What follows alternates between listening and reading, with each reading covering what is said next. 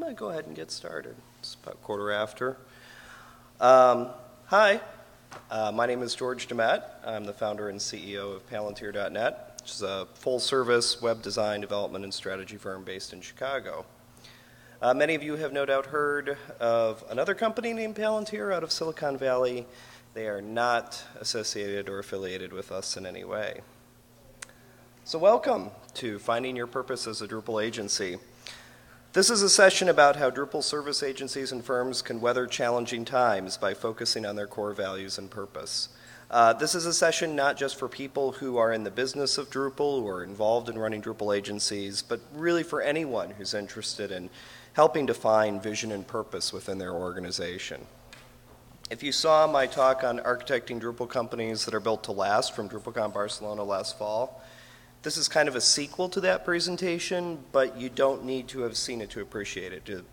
Much like you don't need to have seen the original Mad Max films to enjoy Fury Road. So think about it that way. So this is actually our 20th year in business, and it's been a pretty exciting ride so far. When I started Palantir back in 1996, this is what much of the web looked like. For those of you sitting in the back, that's Amazon.com in 1996. So for a lot of people, it was really hard to see the potential that the medium had to offer, but there were a few people who did get it.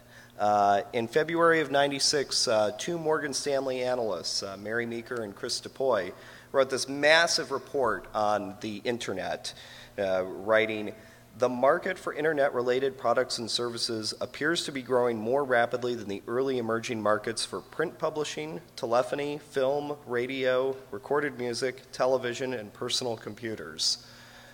Here we are 2 decades later, and the internet has not only pretty much destroyed all those industries, but completely transformed the world in which we know it in ways that not even the most wild-eyed visionaries could have predicted at the time. And I think all of us in this room are pretty lucky because we're all involved in various ways with Drupal, which for the last 15 of those 20 years has emerged to become, as Dries said in his keynote yesterday, the leading platform to assemble the world's best digital experiences wherever they are: desktops, laptops, phones, tablets, watches, cars, light bulbs, you name it, right? We're able to use technologies like Drupal to help connect people, technology, and information in ways that have never been possible in human history. But it hasn't always been a smooth ride. There have been bumpy patches along the way. So this was a slide that Dries showed in his keynote at DrupalCon Barcelona, talking about a slowdown in business that some Drupal agencies and service firms experienced in 2015. He attributed this phenomena to the Osborne effect, where consumers know that a new version of a product is right around the corner and they hold off on purchasing the current version, leading to a drop in sales. And I think there's definitely something to that, but based on the conversations I've had with other Drupal agency owners over the last year and what I've personally seen in the market, I think the situation is a little bit more complex than that. So in preparation for this presentation, I reached out to a whole bunch of agencies in the Drupal ecosystem, ranging in size from well over 100 employees to very small, 5-person or less companies. I ended up talking to people from over a dozen companies based in the United States, Latin America, Europe, and India to really try and get a feel for what they were seeing in the market. And some of those folks got pretty real with me, which was pretty awesome. So, as we get further in the presentation, I'm going to attribute quotes, but for this first part, I'm going to kind of anonymize some of them because I'm not really sure, even though folks were, mostly happy to be on the record, I'm not sure they would necessarily want some of these quotes associated with them. So when I asked various firms about the challenges that they experienced in 2015, I got an interesting mix of responses. One said, "This question made me pause. Maybe it's because I've been out of the USA. Maybe it's because I've been lucky. But 2015 didn't seem slow or challenging." Another person said, "We've been feeling the price pressure, and couple that with the unreasonable, in my humble opinion, salary inflation that top Drupal talent is receiving, it doesn't leave much margin for operating the business." Someone else said, "I agree that 2015 was tough. However, I disagree with the implication that 2015 was particularly tough for Drupal companies. Our problems had nothing to do with Drupal, its commoditization, Drupal 8 shenanigans, and so on." Another person said 2015 ended up as the best year in our history, so hard to comment about rough times last year. There are tough times out there, we can feel that. Project diversification has smoothed out the rough spots. While we had positive revenue growth in 2015, the sales pipeline was soft. The bottom suddenly dropped out of the Drupal 7 market in Q2, and few clients were ready yet to invest in Drupal 8. And finally, we've experienced the chilly winds that have blown across the Drupal sales ecosystem over the last few months, which has resulted in a slowdown in getting lucrative new projects. So, overall, the consensus seemed to be that, while there was still plenty of work out there for companies in the Drupal ecosystem, over the last year or so, sales have been a little harder than they used to be, particularly for firms that were set up to handle larger size projects. Clearly something has changed, but what? Was it the Osborne effect? If we saw a sales slowdown in 2015 leading up to the release of Drupal 8, we should be seeing sales pick up now that the software's been out for 6 months, right? And certainly there are lots of people out there building sites in Drupal 8. As Dries again mentioned in his keynote yesterday, there are twice as many Drupal 8 sites at this point than there were at a similar point in the Drupal 7 life cycle. He pointed out that it can take up to a year following a major Drupal release before the number of new projects really takes off. And again, I think there's a lot of truth to that, but again, I think it's only part of the answer. The folks I've talked to are seeing some challenges in selling Drupal 8 projects, in part because of the additional overhead required to port necessary modules. We're in the midst of 3 D8 projects, and they're all going over budget because even basic aspects of Drupal are broken. It's not just a learning curve thing, it wasn't ready for market, and the community doesn't seem to have the time or the will to port major modules. D8 sales are tough right now, but not impossible. We are not allowing D7 to D8 module upgrades to be a blocker in the sales process. We port most modules for free. We will not do this forever, but right now we are actively continuing to invest cash in the D8 project and porting modules so we gain the needed traction over the next few months. We wanted to get ourselves out there as experts before the marketplace gets cluttered with competition. Getting D8 out the door in October made that goal easier. Now I can start convincing clients that they can build their sites in D8. I don't have to juggle D8 community contribution time with off hours. We just do that contribution as part of paid client work because the client needs that functionality. So again, based on the conversations I've had, there's currently, it feels like there's roughly maybe a 25% additional overhead cost associated with a Drupal 8 project between module upgrades and the learning curve. Now, most firms are absorbing at least some of that cost, and it will certainly go down over time. But right now, it's making Drupal 8 a slightly harder sell for many customers. And if it really is going to take at least another 6 months for Drupal 8 to really hit its stride, on top of the extraordinarily long development cycle that we've already seen, I think it's certainly worth asking how many customers are going to decide that Drupal 8 isn't worth the wait and move on when it's time to upgrade their site. I mean, a worst case scenario, we could see a long, slow attrition of Drupal customers, much like the ancient Roman Empire, which was in decline for literally hundreds of years following its peak in the 1st century AD. It's very easy for us to look back now, and with the benefit of historical perspective, to see when and where the empire started its decline. But because it collapsed so slowly over an incredibly long time, things were still pretty good for most citizens of Rome during most of that time. So the question is, how will we know when or if we reach peak Drupal? How do we know it hasn't happened already? What metrics do we use to measure the health of the Drupal project and its business ecosystem? So the Drupal Association put that question out there a couple months ago, talking about the metrics that they currently track, as well as the things that other open source projects do to track their health. Activity on Drupal.org, like comments and commits created each month, are tracked and reported, as is project usage and statistics from third parties like BuiltWith. When you look at those statistics, you get some interesting, if frustratingly incomplete data points. So Drupal core project usage has steadily climbed over the last few years, but traffic and activity on Drupal.org has slowly declined since its peak in early 2012, year after the release of Drupal 7. But maybe that decline is being offset by increased activity on third-party sites like GitHub and Stack Exchange. We simply don't know. Likewise, North American DrupalCon attendance, after skyrocketing, over the first few years, has been pretty much flat since 2012, hovering around 3,100 to 3,300 attendees. But maybe some of those folks are going to other events, like the large regional camps, Bad Camp, Nice Camp, Mid Camp, etc., that have sprung up around the country. Maybe they're going to industry-specific or marketing events. Again, we don't really know. And while for many years we've looked at these kinds of community-oriented statistics to get a sense for the pulse of Drupal, what if what we're seeing right now is that Drupal is actually doing really, really well, but it's being increasingly used and adopted by organizations who don't participate in what has historically been understood to be our community? Regardless, it seems pretty apparent that we're no longer seeing the kind of hockey stick growth in community contribution that the project experienced between 2008 and 2012.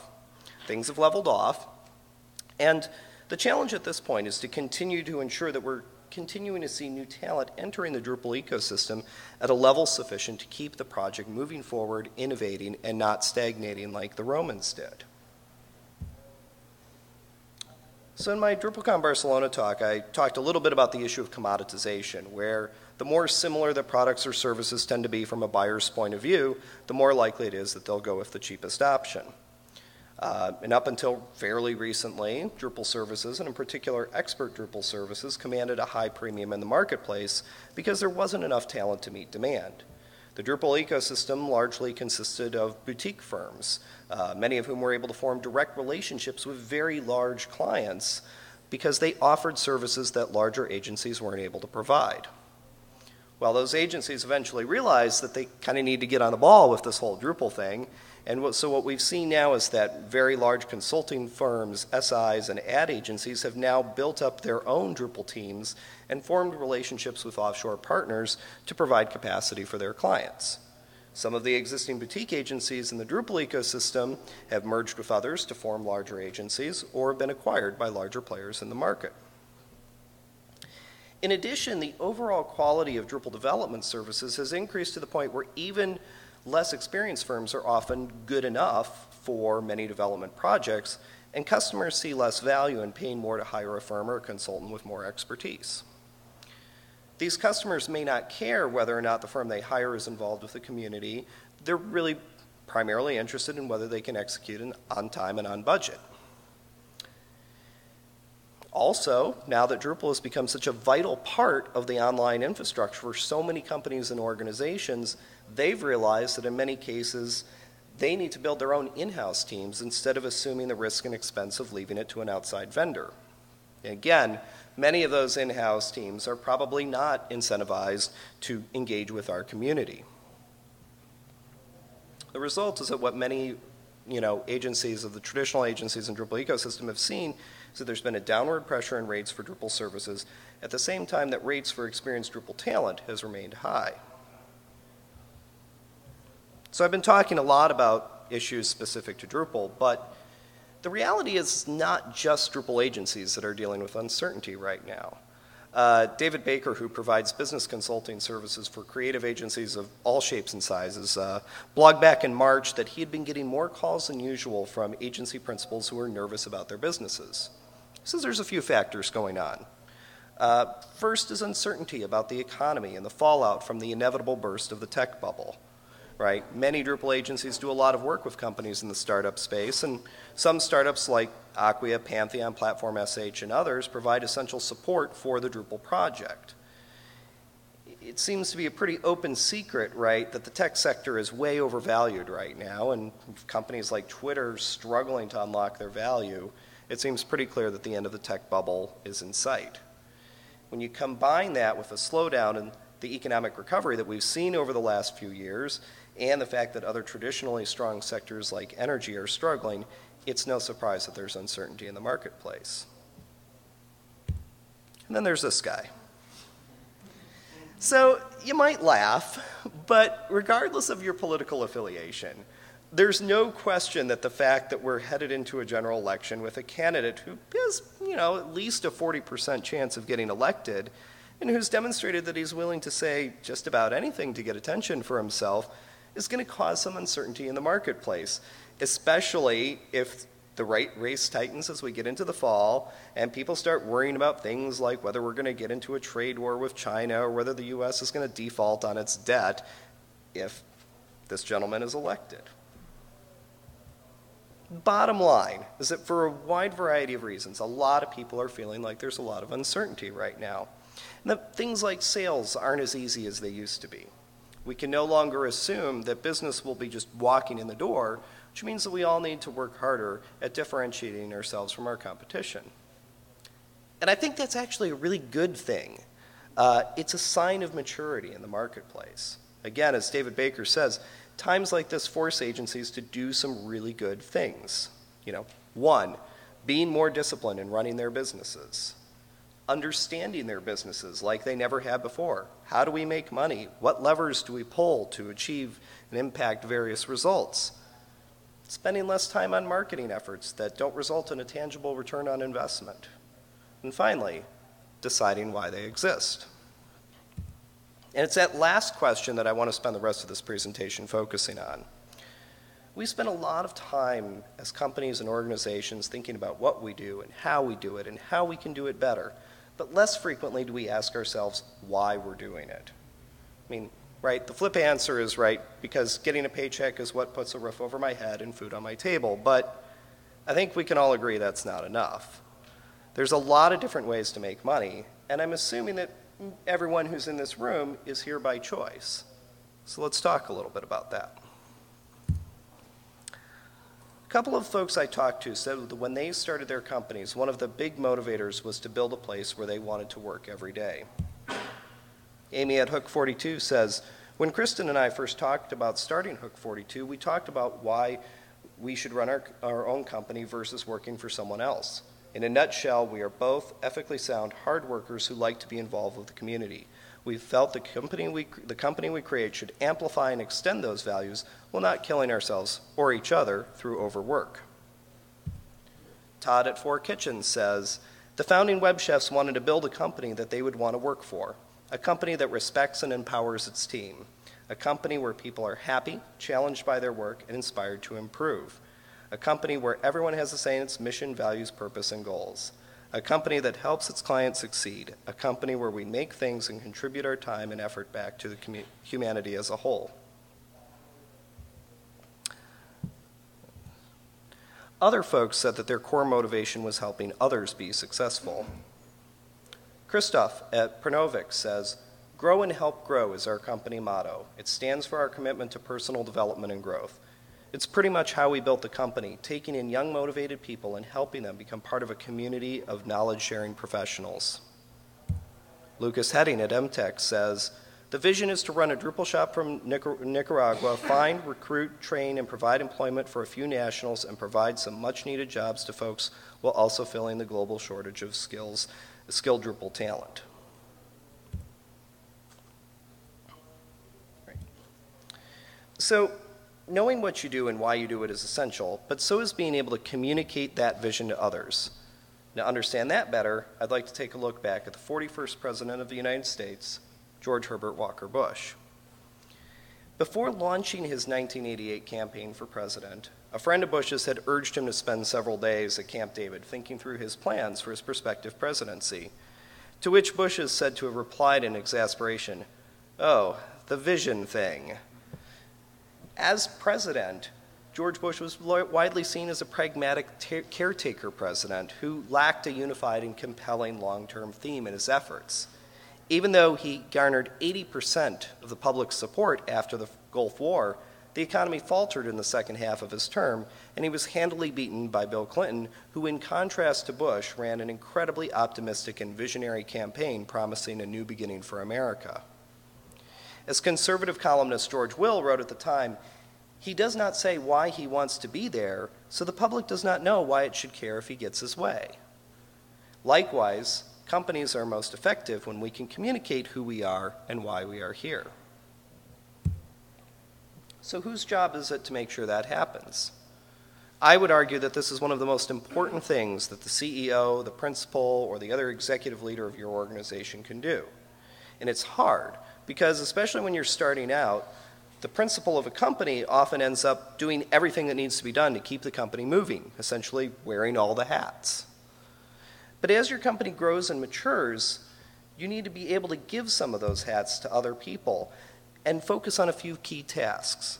You probably still have to put on other hats from time to time as needed, but your job should really be reinforce the company's vision and values, hold the rest of leadership accountable for their jobs and for the goals of the company, serve as the public face of the company, and accept ultimate responsibility for the company's actions. As Harry Truman famously put it, the buck stops here. Having values, principles, and a mission or vision help answer the questions of what a company does, why it does it, and how it does it. So a mission is a usually brief and aspirational statement describing what it is that the company seeks to do. The difference between a mission statement and a vision statement is that a mission statement focuses on a company's present state, while a vision statement focuses on a company's future. Some companies tend to blend these statements, and in most cases, that's fine. Values are the things that you believe in and prioritize in your business above everything else. These might be things like quality, integrity, etc. Principles, which I discussed in length in Barcelona last year, are designed to help answer the question of how a company does things and what criteria they should use to make business decisions. They are very often tied together with the company's values. So, mission, vision, values, principles can take many forms, right? Companies can choose to have all, some, or none of them. What's important is that there's an easy way for people to understand what the company is about and its approach. It's usually part of the employee handbook or field guide, often on the website as well. And this is, to be really clear, this is different from like your tagline or your company profile.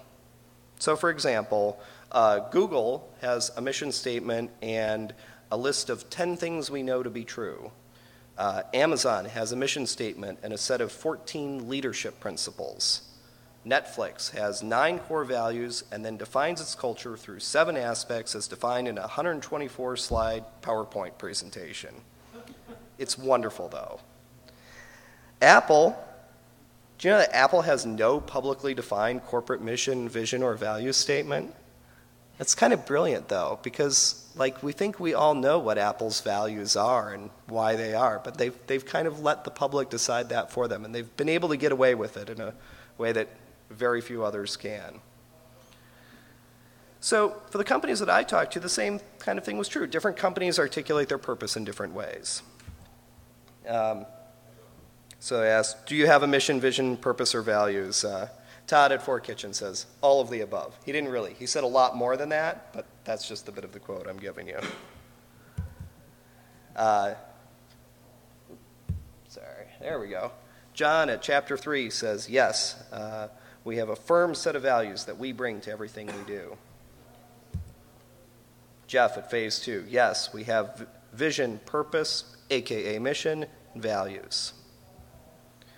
Mauricio at Agaric says, no, we don't have a written mission, purpose, values, and our principles, but we're cooperative, and we work under the 7 cooperative principles. Paul at CTI says, yes, we have a mission, become a leading digital services group, and a mantra, we help our clients succeed online. So going back to the 1992 presidential campaign, let's talk a little bit about purpose. First of all, raise your hand if you know who this person is. That's what I thought. So this is Admiral James Stockdale. He was selected by independent billionaire candidate Ross Perot to be his running mate. Stockdale was actually one of the most decorated veterans of the Vietnam War, but he had no political experience whatsoever. Perot had picked Stockdale earlier in the campaign as kind of a provisional running mate who would be replaced before the general election, but he actually never got around to doing that. So as a result, Stockdale ended up appearing in the nationally televised vice presidential debate opposite Al Gore and Dan Quayle with almost no advance notice or preparation. He had not even had the opportunity to have a conversation with Perot beforehand to understand what his political positions were. So as a result, Stockdale is best known for beginning his opening statement in the debate with the questions, who am I? Why am I here? And, you know, if he'd been able to provide a convincing answer to those questions, then he might have actually helped his ticket. Instead, he came across in the debate as unfocused, confused, disoriented. He asked the moderator to repeat a question at one point because he didn't have his hearing aid turned on. That didn't help. And Phil Hartman did this like devastating impression of him on Saturday Night Live that weekend. And in the end, it just ended up reinforcing the public perception that the Perot campaign had no idea what it was doing, which could have been avoided had it been able to provide a strong statement of purpose. So, this is a little game I like to play. It's called What's Your Mission? And I'm gonna put up a mission statement. If you think you know what company's mission statement it is, just like shout it out, it's fine. All right, to organize the world's information and make it universally accessible and useful. Who's that? Okay, that is correct. That is Google. All right, here's another easy one. Nope, hang on, there we go. No. I've already given you the clue. You know that it's not Apple because they don't have one, right? To be Earth's most customer-centric company, to build a place where people can come to find and discover anything they might want to buy online. Amazon, that's correct. To give, ooh, sorry about that, having some slide issues. Okay. Got that one. There we go. To give everyone the power to create and share ideas and information instantly without barriers. Sorry, what did I hear? Facebook? Facebook, Twitter? Sorry, which one? The answer's Twitter. All right. Empower every person and every organization on the planet to achieve more. I hear LinkedIn. What else do I hear? It's Microsoft. All right.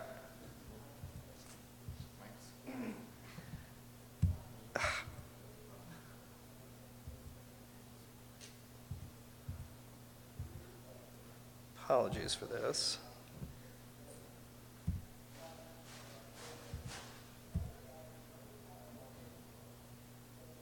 There's a delay built into the fade effect. There we go. We make the world's daily habits inspiring and entertaining. Anyone? Snapchat. It's not Snapchat. It's not Tinder. So this is actually Yahoo. So at least I think this is Yahoo's current mission statement. It was when I was putting these together, you know, the slides together 2 months ago. But the thing about Yahoo is they've actually had about 24 different mission statements over the years. And so it's really hard to know for sure. And if you know anything about the history of Yahoo, you know, that makes sense, right? So let's move on and talk a little bit about values. So this is, again, another kind of guessing game. So there was once a famous company that advertised these 4 core values. I won't read the whole thing, but it's like communication, respect, integrity, excellence.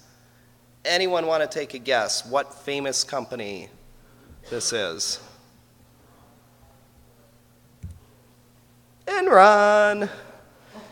So, yeah, despite having integrity as one of their core values, Enron used a variety of deceptive, bewildering, and fraudulent accounting practices to make the company appear a lot more profitable than it actually was, which in turn created a spiral effect where each quarter corporate officers would have to perform more and more financial deception to create the illusion of billions of dollars in profit while the company was actually losing tons of money.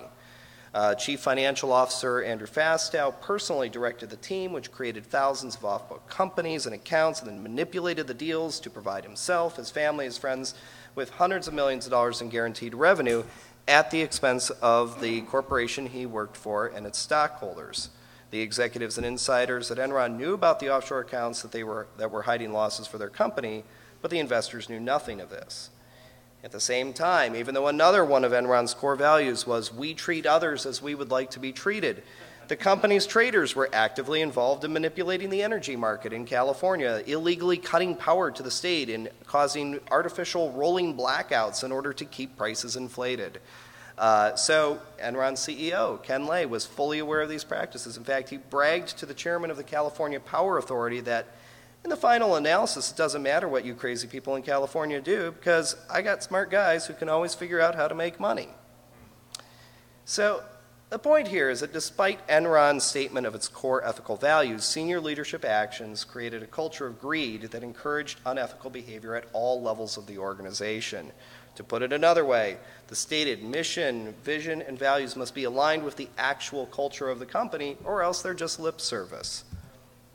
So Dave at Media Current put this really well. He said, values are a byproduct of culture. Nobody remembers values. People remember how they feel.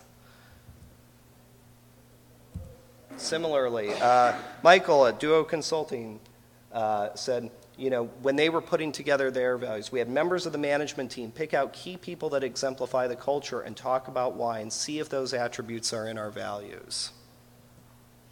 Confirming those values. So, at Amaze, Michael says, leaders are onboarded by other leaders during multiple weeks so that we can better create new leaders from existing employees, that they understand our values and principles from the ground up, keeping these things tied together. Chris, who I see there from Digital Bridge, said, core value fit is one of the areas we evaluate candidates on formally during our interviewing process. Employees are also evaluated against each of the company values annually as part of their performance review. Jeff from Phase 2 said something very, very similar. It's part of the hiring and evaluation process. Several folks said that. There we go. Amy from Hook 42. At our quarterly company meetings, Kristen and I check in with the team about how the company is tracking to the core values through our decisions. At any time, the team lets us know when we need to course correct or if we make decisions that may not align to our values. So this was a cool thing we did at Palantir at the end of last year. Our team actually took a survey of everyone asking what word they would use to describe our culture, and then we took all those words and put them in a tag cloud together.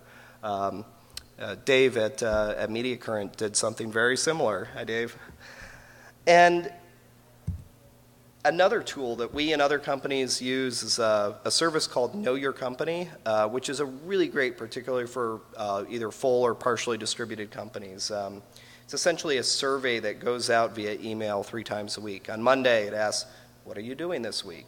On Tuesday or Wednesday, there's a company question. It could be anything from like, is there an ideal client that you would like us to work with, to is there something that we could improve at the company? Friday, it's a social question like this one here, which is, what are you doing? What are you looking forward to doing outside this spring? People have the option to make their responses viewable by anyone or just the leadership team if they choose.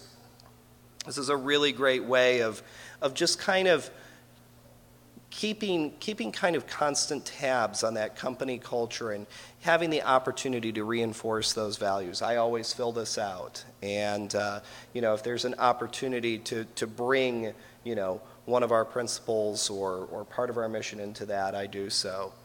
So this is a really great tool for understanding your culture and making sure that you're not just a bunch of smart guys who's screwing over the state of California. So the other way that companies express their values is through principles. As I said before, principles and values are usually very closely aligned. Jeff at Phase 2 says, we try to use our values as guiding principles for major decisions, but also when we address how we roll out major initiatives, e.g. reorganization that we incorporate. Paul at CTI Digital, everything stems from the principles. hiring is a crucial part. In many ways, we are more keen on identifying candidates aligning with our principles before considering technical ability. Paul again. We reference these principles constantly, particularly when considering the relative merits of opportunities of potential clients, projects we are looking for, work that underpins our long-term goals, right? You know, and we are very selective at Palantir about the kinds of clients that we work with, and if someone comes to us, and sometimes even if it's a huge, very lucrative project, if it doesn't fit with our company's values, if it doesn't fit with the culture of our company, we will say no. And that's the key. I mean, these values, these principles, they have to take precedence over everything else. So, where do they come from? How do you develop, you know, these things for your company? So Michael at Amazy says, they were created during multiple meetings with all the management members of the company, but they somehow crystallized for more than 2 to 3 years. Paul at CTI. They were produced by the senior management team, constituted of C-level and department heads, a good representative body. We did a lot of post-it notes, workshops, and quickly, 2 weeks, arrived at a consensus. We all kind of knew what it should be. This was more cementing it.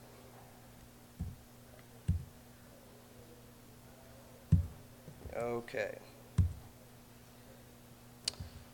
So I apologize. I had a great quote from Todd that did not make it in. But essentially, I'll just tell you what they did. So at Four Kitchens, one of the things that they did is they had they manage everything at their company, all of their company documentation, values, principles, all that way of the web chef stuff. They actually have it all managed through GitHub. So you can actually, like, you know, go in and check out and edit and review and, you know, submit pull requests and all the fun stuff. And so they were working with an earlier set, and so they had those out there. They also had all-company meeting where they got together and had a very big discussion about the values and principles of the company, took all of that back in, and then basically went through a process where they distilled it down, summarized it, and presented it back out to the company. And I believe they've blogged about that process as well. You know, sort of similarly at Palantir, it was really interesting. You know, we've had our values and principles for a while, but one of the things that we were working on was the vision statement. And you know, it was one of those things, you know, Tiffany and I, the two owners of the company, we've been thinking about this. We knew we needed to articulate it. We knew why we did this. We knew where we were going, but we were having a hard time putting it into a simple, succinct statement. And we went around and back and forth, and this was honestly over a period of about 2 years. We'd take a stab at, like, is this it? Well, yeah, but not quite. It doesn't feel right. It's got to feel right. So finally we got to a point where we were literally just, you know, we were bouncing back, texting each other back and forth, and we finally, we banged it out. We got to the point where, like, this feels right. And then we shared that with the other members of the leadership team, and the other members of the leadership were like, yes, thank you. This is what I feel like we have known forever but have not been able to say. And you know, it is really important as your company grows that you're able to, you know, when you bring new people in. When you're very small, you know, it's pretty easy to have a shared understanding of who we are and what we do and why we're doing it. As your company grows bigger and you bring in folks who, you know, you don't know so well, it's really important to have everyone on the same page. So, if we can get through these buggy slides. There we are. All right, here's what I'm going to do, because I had an amazing quote. Again, this is from Todd, and what happened was it didn't get added in here. This is the correct slide with the wrong. So I'm going to read it out of here. So Todd, for folks who don't know, Todd is a wonderful, wonderful gentleman, and when he was very excited when I reached out to him, and he kind of gave me a novel, and I really appreciated it, and he gave me a really amazing poetic statement here at the end. So here's what it was. No company can succeed without a mission, purpose, and values. I could rattle off cliche metaphors all day long. They're the ship's mast to which we tie ourselves to in a typhoon. They're the incantations we meditate on in times of stress, etc. But for me, our values are our identity.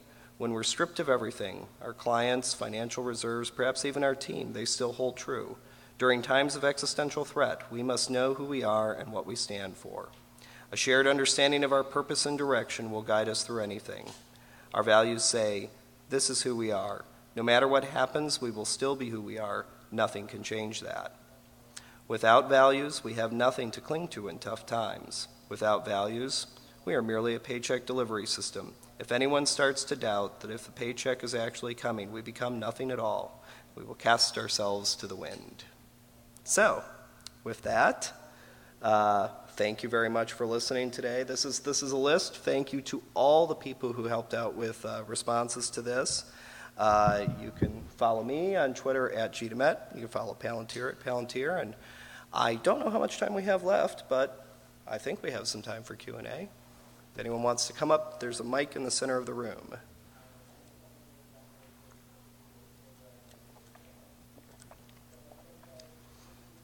Hi, Dave. This feels really odd, like talking into a microphone 10 feet away from you. I know. But I will for the video. Thank you. So with culture, a lot of people referenced how when they're hiring, they look for people that are a fit. And I think you and I even may have touched on this. Yep.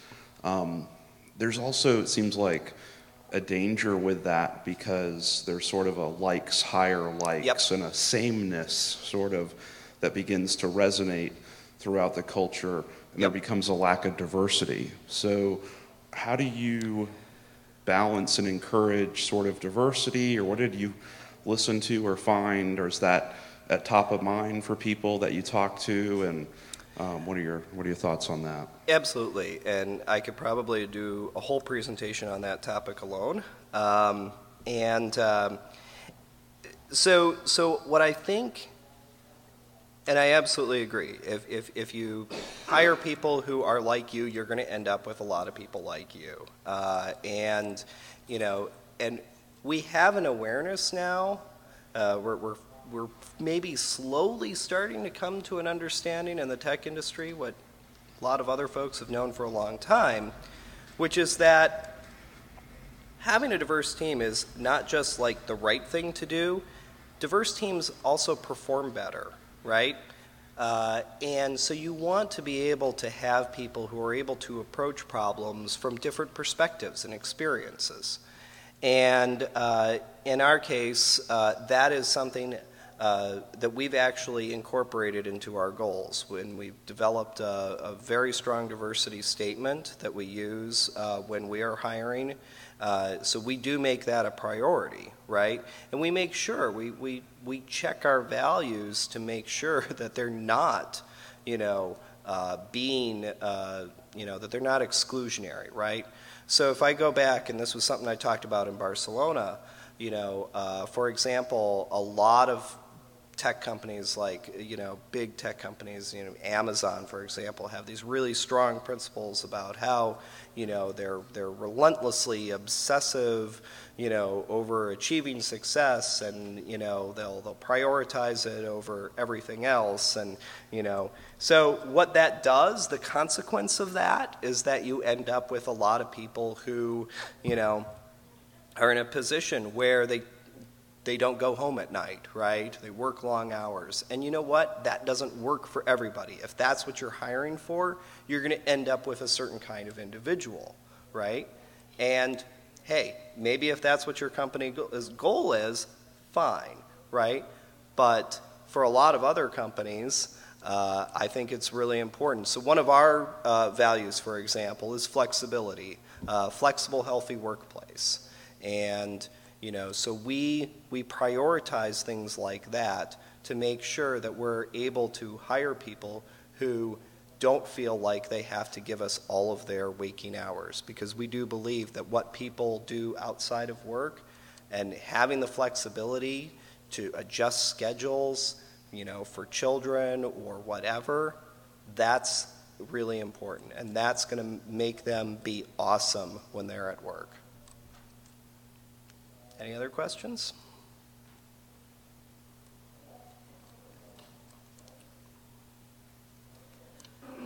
Wondering your thoughts specifically on values between balancing kind of what you are currently and the collective wisdom of what everybody thinks you are versus more aspirational values.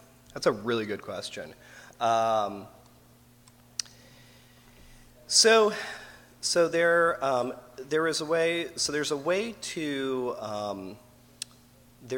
kind of split up your values, and this is, or actually in our case, we've split up our principles, right? So we have core principles and we have strategic principles, and so the core principles are the things that never change no matter what, right? Like that's the core of who we are, and then there are the strategic principles, and the strategic principles are, these are the priorities for us right now, but we're going to revisit these every couple of years and make sure that they're still on track. So one of the stories is like, for example, there was a company in some of the research I did, they were talking about whether or not quality should be a core value, right?